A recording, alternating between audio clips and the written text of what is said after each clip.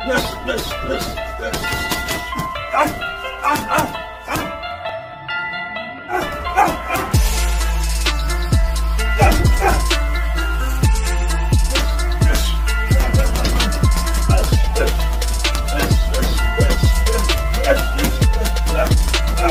on with it, YouTube. Fight fans all over the world. It's your boy, the realest of the real. Yes, sir, I said it. Real talk boxing. It is a privilege and honor and a major blessing to be back with all you beautiful people yet again. Shakur Stevenson. Will this kid take over the 135-pound division? Will he? A lot of people think so. A lot of people think he's gonna kick the front door straight open, man, and go straight for the top elite in the lightweight division and just run through them. What do I think? I don't know.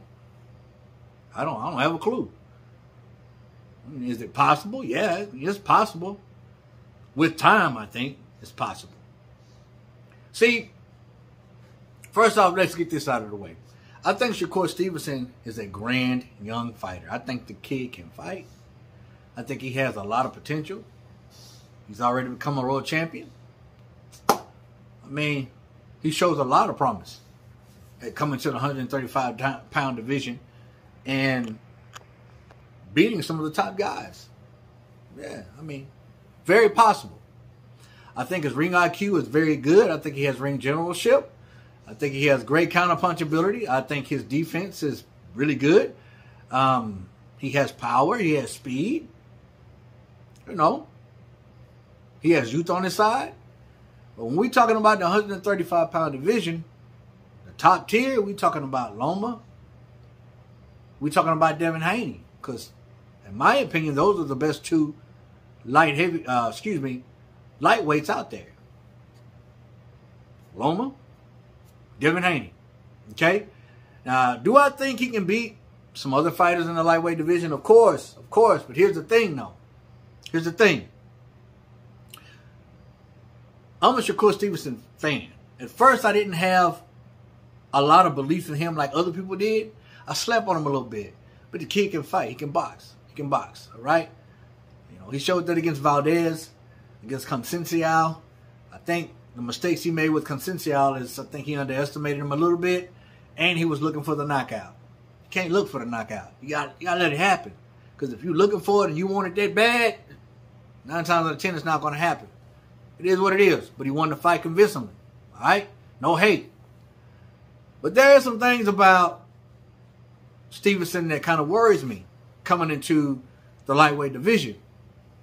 He has an arsenal, no doubt, but there's not many angles. Correct me if I'm wrong.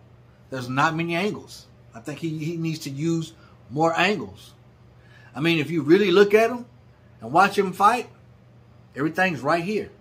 Not to say that his head's on center line, but he fights right on the center line. Right on the center line. You hardly ever see any pivots, any angles, none of that. Yeah, you see a lot of catch and returns, a lot of slips, a lot of up and unders. You know, slipping the jab and then coming over the jab. You see all that. And he's impeccable at it. He really is. And he has movement, but it's very subtle. He moves out of the way just enough for you to miss that jab, for you to miss that cross. He moves where he needs to be very subtly. Not a wide margin. His movement is very subtle. So I think as soon as he fights a fighter with a buttload of movement and with power and speed, I think that type of fighter will give Shakur Stevenson fits. Lomachenko, Devin Haney. Those are the only two in the lightweight division who I think he will not beat. Not just jumping right in. I think it'll be a mistake for his team to throw him in the fire right off the bat against those two fighters. You coming into the lightweight division, first off, the mega fighters, him and Tank, him and Ryan. But I would like to see you, meaning Shakur Stevenson, against Pitbull Cruz. I think that would be a nice baptism into the lightweight division. Because although I think he will beat Cruz, Cruz is going to stand right there in front of him. Because that's what Cruz does. There's not a lot of pivot and a lot of movement. Cruz has one thing in mind and one thing only, to knock the teeth straight down your throat. And I think he'll be a sitting duck for Shakur Stevenson. But he better not sleep on Pitbull Cruz. You know what I'm saying? He better not sleep on him. But I think there will be a great first fight introducing him into the 135-pound division. Devin Haney, I believe, is too slick, too fast, got too much ring savvy, ring generalship for him. And I think the same thing about Loma. Plus, Loma has power. Yeah, he lost against Teofimo Lopez. Bad day in the office. And we have yet to see him in the ring yet again. But I believe that Loma will become champion again. I don't know about Undisputed. I don't know about Unified. But I think he's going to hold one of those belts, because nowadays these belts don't get held long. But Devin Haney, I think he's going to go in and beat Kambosos again, even more convincingly. And after that, he's going to be a problem for everybody. I think him and Loma should fight. And then after Shakur Stevenson has gotten his feet wet in the lightweight division, maybe facing the winner of that. Then again, maybe not. How about Cruz first? Ryan Garcia next, because it's more likely that he would fight Ryan before Tank. Because Tank, they ain't trying to fight nobody who's going to be a threat to him anyway.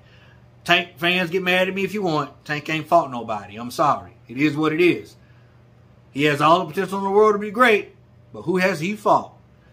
Nobody. Ryan Garcia has more accomplishments on his record than Tank Davis. Don't get mad at me. It's just factual. Don't get mad. Just go look at the fights. You know what I'm saying? And, you know, I ain't a huge Ryan Garcia fan. I just got to tell the truth. Not biased. Just telling the truth. But does Shakur Stevenson have a chance at taking over the 135-pound division? Yes, with the right moves and with time. But jumping right in with them killers, I think it'd be a bad mistake. But the kid can fight. I'm a fan. And this kid is very, very talented. What do you think, man? Comment down below. Let your boy Real Talk know. As always, respect all. Fear none. God bless. Till the next time Real Talk Boxing, I'm up and I'm out of here, baby.